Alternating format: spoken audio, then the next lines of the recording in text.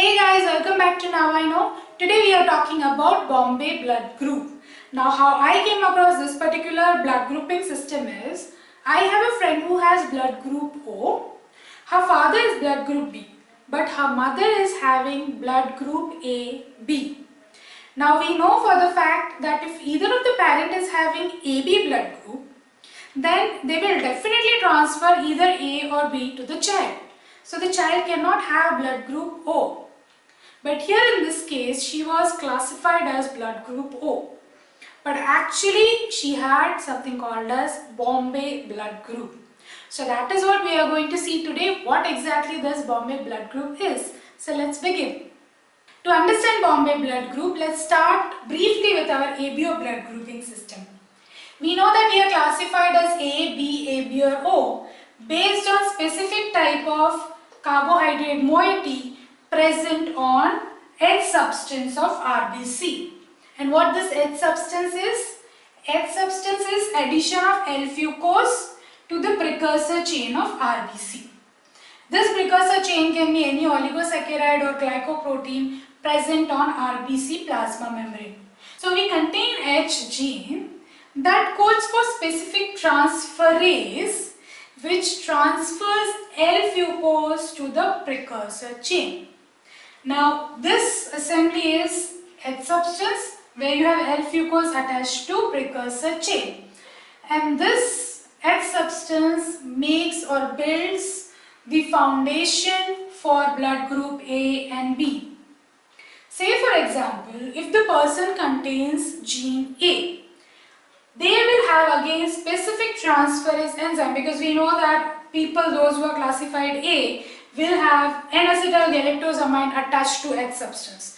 That means they have specific gene which codes for N-acetyl-galactosamynyl transferase, I know it's very long, that transfers N-acetyl-galactosamine to the H substance.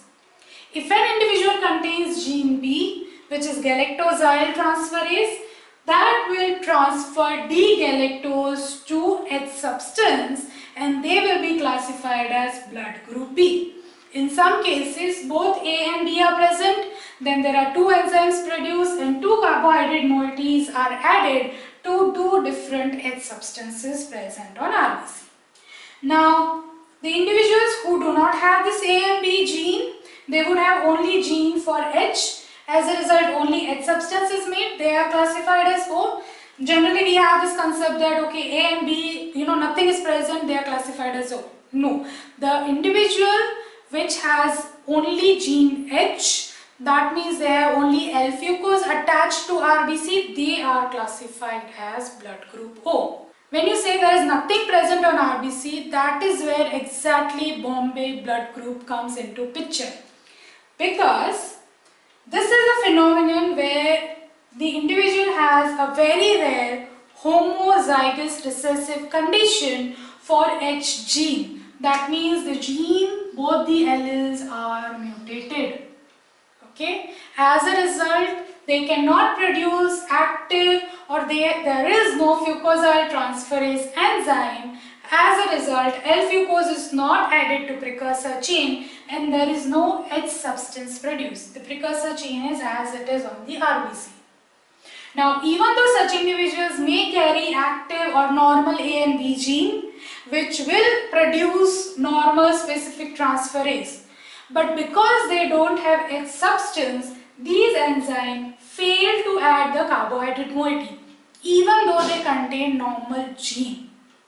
Now, such individuals are classified as Bombay blood group, who have the homozygous recessive condition for H gene. Now, we also are familiar with this fact that whatever blood group we are going to produce antibody against the other blood group. Say for example, individual with blood group O has only H substance on RBC. There is no A antigen or B antigen. So, such O blood group would have antibody against A and B both. Similarly, blood group A individual would have antibody against blood group B. B would have against A. If the individual is AB, they will not have antibody against any kind of blood. But what happens in case of Bombay blood group? Now this is Bombay, you understood. Bombay means there is Nothing present on RBC, not even H substance. So in case of Bombay blood group, individuals will have antibody against all three antigens. H antigen, A antigen and B antigen. Now how this Bombay blood group is misunderstood as blood group O, because when you do normal blood grouping test, we check for antibody against blood group A and B. What happens in case of blood group O individual, they will have both A and B antibodies. So in that blood grouping test, we will see agglutination in both A and B, and we classified the blood group as O. In case of Bombay blood group also, they will have antibody against A and B both, because it does not contain any antigen on RBC surface, and they will be classified as blood group O, because we don't check for H antigen in normal blood grouping test. Now, one interesting fact about this Bombay blood group is, if the individual has A or B gene, normal A or B gene, or maybe both A and B, they will transfer this A and B gene to their offspring. So that is what Bombay blood group is, that an individual does not have functional H gene, or I can say H gene is mutated. As a result, there is no fucosyl transferase, no transfer of L-fucose, no formation of H substance. If H substance is absent, the individual, even though if has A or B gene, cannot add carbohydrate moiety to the RBC, and thus it has only RBC and precursor chain. Because it has no antigen, individual will produce antibody against H antigen, A antigen and B antigen. And that is why it is very important, when the blood transfusion has to happen for Bombay blood group, it has to be amongst Bombay blood group only. So that's all. Even though these individuals might have functional A or B gene, because they don't have H substance, it is not expressed on the surface. And why it is called as Bombay blood group? Because it was first discovered in Bombay in India. So that's all for now. Hope that was interesting. Do subscribe to the channel for new video every Friday. You can also visit my Facebook page for regular updates.